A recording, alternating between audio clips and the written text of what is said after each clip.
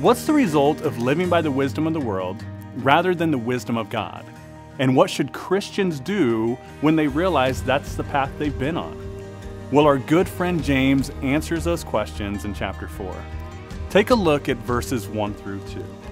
What is causing the quarrels and fights among you?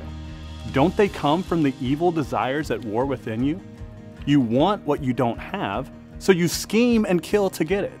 You are jealous of what others have, but you can't get it, so you fight and you wage war to take it away from them. You don't have what you want because you don't ask God for it. Human nature hasn't changed much since these words were written. And as James points out, quarrels and fights come from our desire for things that we don't have. We want a better job, a more affectionate spouse, a place on the team, or a bigger house.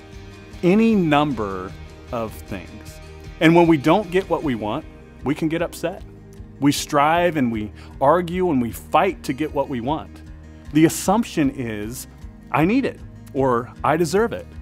But according to James, most of our desires stem from our love for the world and the things in it. So evaluate your desires today. Where do they come from? Why do we have them? Is it because advertisements convince us that we deserve something newer or better? Or maybe it's because our neighbors or our relatives have nicer things than we do, and we're just as good and hardworking as they are. Listen, this kind of subtle resentment leads to bitterness and frustration. And as James says, resist the devil and instead come close to God.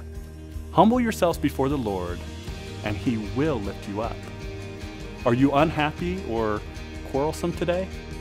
If so, ask yourself, how many of your desires are justifiable or really important? Then draw near to God, the source of all blessing, and He will, in His time, lift you up.